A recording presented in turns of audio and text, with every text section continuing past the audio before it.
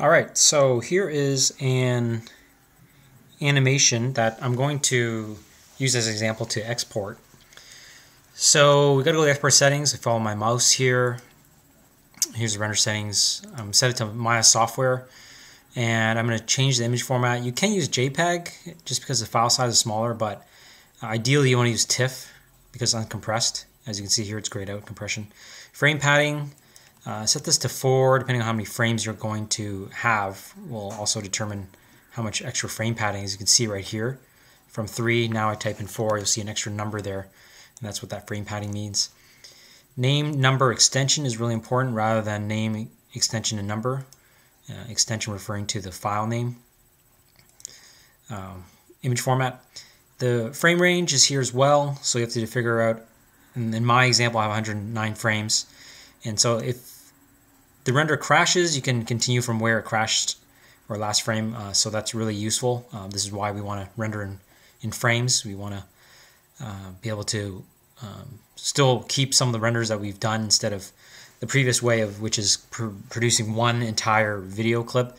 Renderable camera, right now I don't have anything, but you should ideally have a camera 1 or whatever you named it. Presets, HD 1080.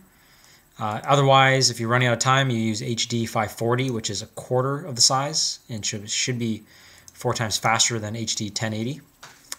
From here, this looks good. Also, think about where the file is going to be saved to. For me, the path is my C drive. You can set the project, and this way you can set where exactly you want it. Otherwise, it will default to wherever Maya has.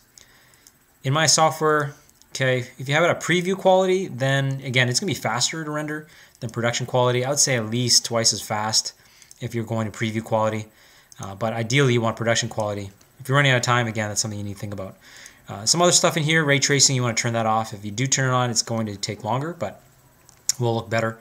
Motion blur, if you are wanting to do that, you can use 2D motion blur. Again, it's going to be slower, otherwise keep that off.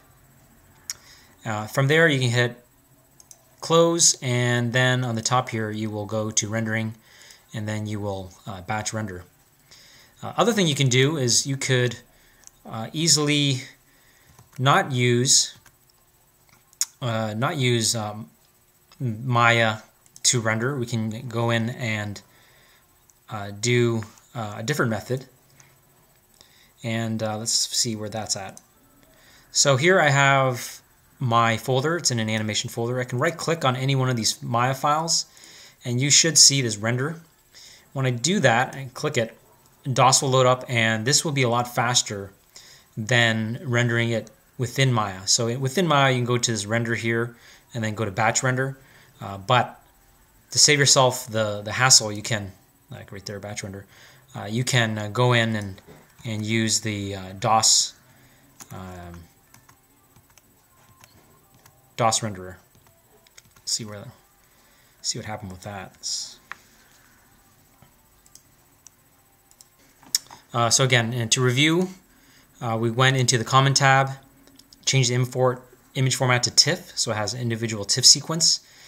We have a frame range of the number of frames we want, and we select our renderable camera and determine our image size. Go to Maya software and change the quality as needed. Once you're happy with that, again, you can use the first option, which is slower, which is the batch render in Maya, or you can right-click in the Windows Explorer over the file and then choose render.